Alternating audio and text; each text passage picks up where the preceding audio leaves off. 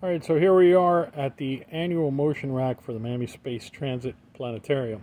This is part of the analog computer system, which is there to the left. And in reality, what's in here is a whole series of power supplies.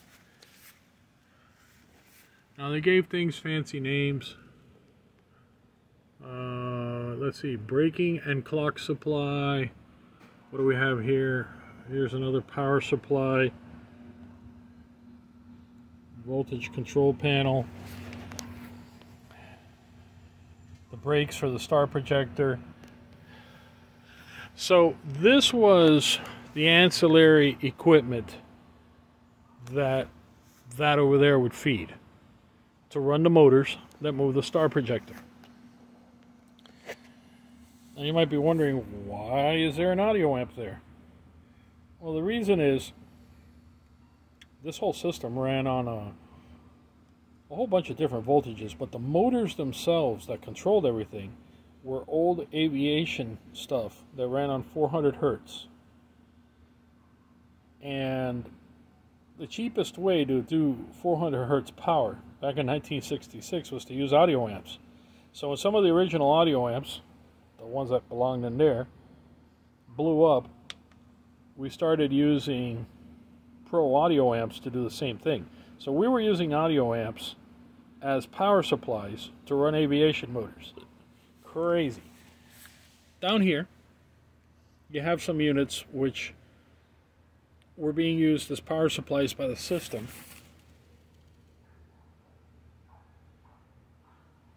And what they were using here, these are actually AC Delco car radio amplifier modules. I'm going to go grab one.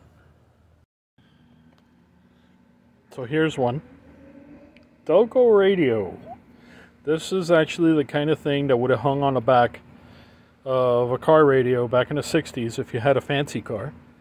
You had a GTO or you had a Toronado or a big Cadillac or something. This would have been the amplifier on the back of the car radio with these giant transistors. And the Spitz guys figured out that, hey, we could use existing technology as part of the regulators for the power supplies on the star projector. That was the whole thing here. This actually would slide up in there, but this one's taking a whack. So it was all about repurpose, reuse. Hey, why redesign the wheel, you know? So we were using Korean War era technology here for the analog computer, and over here we were repurposing whatever we could use that was already on the market. Why not? And make it work for the purpose. Now I'm going to go ahead and spin this rack around so you can see the backside of it. So here we are with the Miami Space Transit Planetarium annual motion rack. Backside of it. I apologize for all the filth. Stuff's been through a hard life ever since the planetarium closed.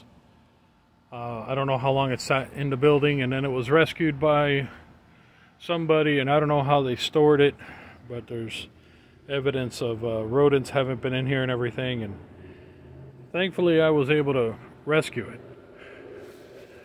Now you'll see that all there really is here is a whole bunch of power supply type stuff.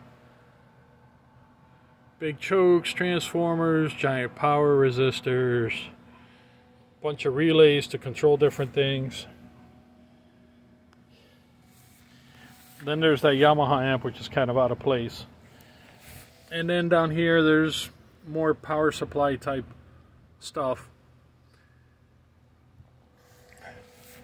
Not much of computing in the sense of the computing we're used to. All off-the-shelf stuff. Common relays. It's a GE transformer. Big old capacitor banks. It's a pretty sad shape due to the way it was stored. Giant resistors. This says brake clock supply, but if you see there, it's just another big old transformer. Everything here ran on voltage differentials. And then there was a master clock to be able to keep the thing moving along at a certain speed, so when the machine was turned on, if you wanted to leave it on all the time and see what the stars look like all throughout the day, you could. Was it used like that? Not really, because wear and tear on the machine, you'd have it running all the time, and the lamps themselves were very expensive. Now from here we're going to move on to the multiplex rack. So I'll catch you over on that video.